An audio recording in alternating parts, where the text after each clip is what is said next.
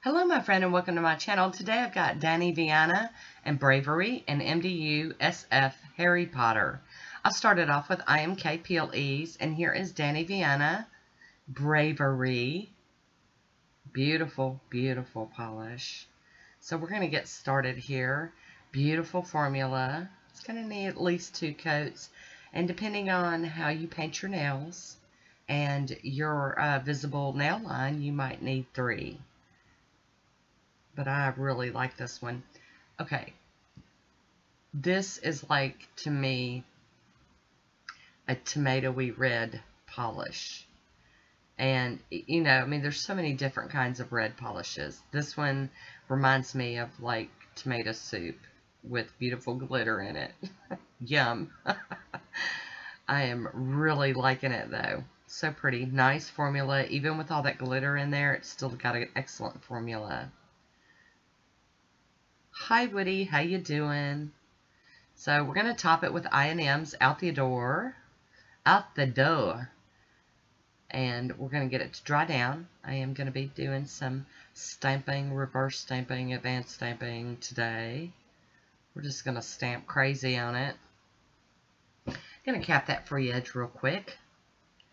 Get that all nice and done. There we go. There's a swatch photo of it on its own. And here is the MDU Mundo, and this is the SF Harry Potter plate. I really can't get enough. I just love it. Love, love, love this plate. And I'll be using my H. La Cosadora scraper and opaque black sticky stamping polish from She Modern. And I'm going to do, this one is Gryffindor, the like coat of arms, or the house coat of arms. And I'm telling y'all, this is a tricky one to fill in. It's so tiny, but it fit on my nail. So getting that excess up with that tape, getting it out of the way. I'll be using Maniology Gold Rush to fill in some of this image. I've got a tiny dotting tool. This is like the tiniest one I've got, and it's still too big. So I'm just going to do the best I can. It's not going to be perfect, but I'm going to just do the best I can with what I have.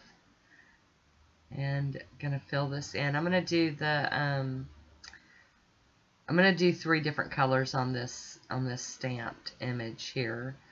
I'm going to do the gold, and then we'll get on to some more here in just a minute. I did try to dial in real tight so you could see what I was doing. I know I'm moving around, but I have to hold it up so that I can see. It's so tiny. I'm having to hold it up so I can see where the image is. Very challenging. This was a very challenging one here. Trying to get some of that blob off of there because I'm trying to do that little skinny tail, and I go way overboard. But like I said, it's okay. It's going to be okay. Take my word for it. Love clear stampers so that you can flip them over and check the image out and see if you need to add some more, which I totally did. Get a big old blob up there. Kind of scoping it out. Like I said, it's not perfect, but it's okay. And I realized there's like a little paw there I needed to get. Alright, next up we've got So Metal by Maniology. Beautiful silver stamping polish. And I'm using stamping polishes to fill this in because they're so opaque. It's not like I'm going to have to keep going over it with the polish to get coverage. It's like a one and you're done kind of thing. So I use the silver to help make the word for Gryffindor pop. Alright, next we got Hit the Bottle and Copper Haired Girl, one of my favorite stamping polishes. I'm a little stingy with it because it's one of my favorites. It really is. I always get excited when I get to break it out and use it. I'm just going around. This is like the outside the frame of the coat of arms. And we're almost there. We're getting there.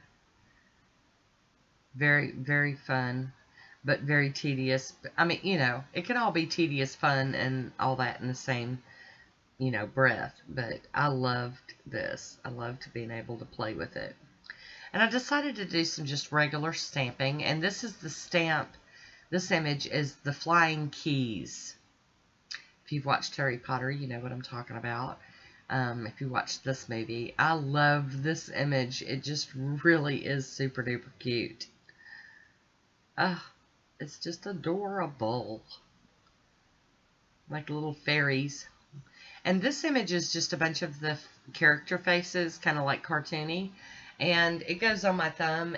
It doesn't really show up all that great, but that's okay. It's on the thumb. The thumb's lucky to be getting anything anyway, right? Because nobody hardly looks at the thumb. Alright, so I'm cleaning my stamper off on a lint roller. And I'll be using the sticky base coat to get my decal to stick, to make sure it sticks good. And we'll just carry on with that. Got a clump of something on my finger. Got to get that off there. Okay, now we can get back to it. By the way, for the regular stamping, I was using my Bravery Nails stamper. Just for the straight up stamping.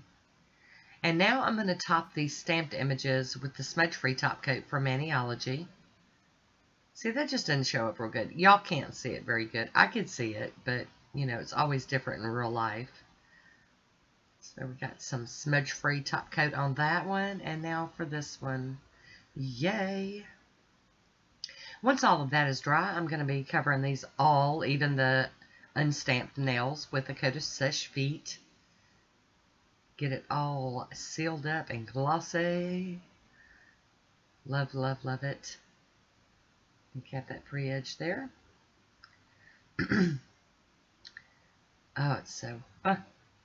So I really had fun with this, and I'm really proud of myself for sticking to some like accent nails and leaving some nails just plain with just regular, you know, the nail polish on them. I have a habit of overdoing it, so I was really proud that I was able to behave. Here is my swatch photo. I hope you enjoyed this one. Leave me a comment down below. I want to thank you for watching. Until next time, be good to yourself.